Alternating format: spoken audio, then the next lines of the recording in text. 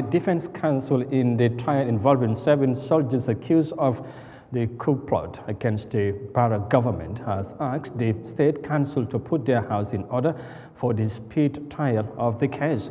Now, this assertion from the defense counsel came when the state counsel Yusuf asked for an adjournment in order to file a bill of indictment and also to give time for the 670 accused persons to find a lawyer for a speedy trial. Let's have more details of that in this report by Yahya Jammeh.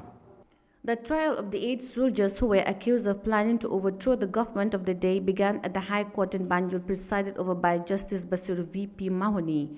When the case was called, 7 of the 8 accused persons entered the dock, while one of the accused persons is still at large and was not present. The accused persons include Sana Fadera, alleged ringleader, Jibril Dabo, Ibrahim Sano, Ibrahim Balde, Omar Koli, Babukar Njai, Bara Ture, and Lamik Jadama, who is still on the run.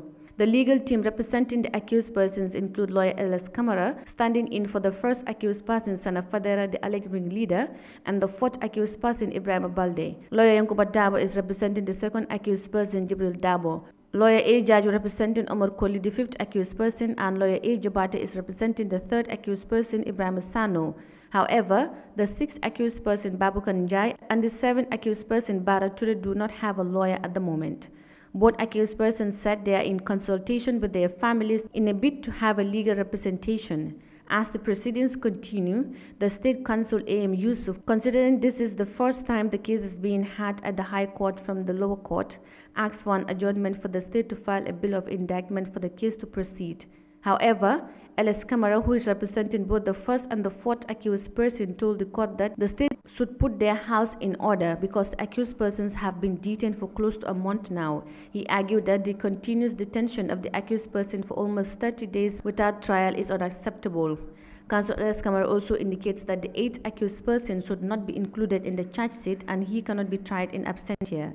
Meanwhile, counsel representing the 5th accused person said that the trial should be sped up, hence the treason charge is unbailable. Presiding over the case, Justice Mahoney orders the state to file a bill of indictment on or before the 23rd of January 2023. He also ordered that the same indictment should be served to the defense counsel in line with Practice Directives 1. Justice Mahoney also adjourns the case to the 24th of January 2023 at 1 p.m. On the same alleged coup trial, the 3 civilians allegedly involved in the alleged coup and charged with concealment of treason and conspiracy to commit a felony, namely Mustafa Jabi, Sekou Jabi, and a police officer Sub-Inspector Fabakari Jawara, were also arraigned in court. Lawyer L.S. Kamara is also representing all 3 accused persons.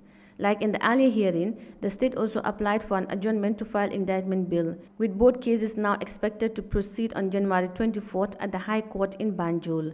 The court proceedings were also witnessed by family members of the accused persons who filled the courtroom to show solidarity to their loved ones. Reporting for Eyeafrica News, I am Yahya Jammeh.